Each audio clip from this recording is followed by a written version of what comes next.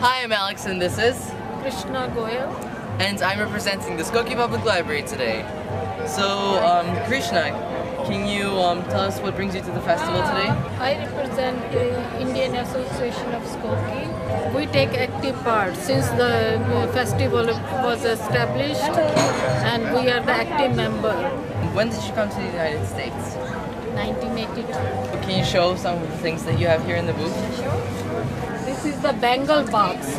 You know, you put the bangles in there and they are safe. This is one of our goddess of strength. This is our Lord Krishna with his wife Meera. And this is the picture of Golden Temple, which is in Amritsar. This is one of the part of the dresses. Hi, I'm Alex and this is Malki Pandi. and I represent the Skokie Public Library. So, tell us about what you do.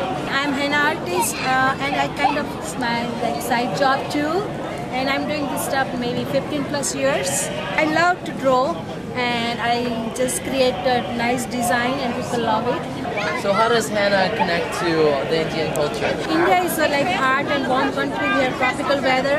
So especially in summertime when you put henna, it take away your body heat and give you soothing feeling. We put all the herb in there, eucalyptus oil and all this stuff.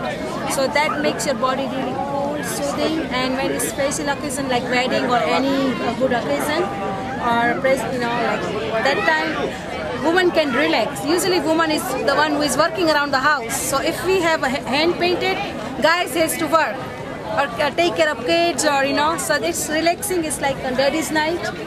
So we get together, sing this song for wedding or anything. We paint the hands. So it's kind of ladies gathering and having fun.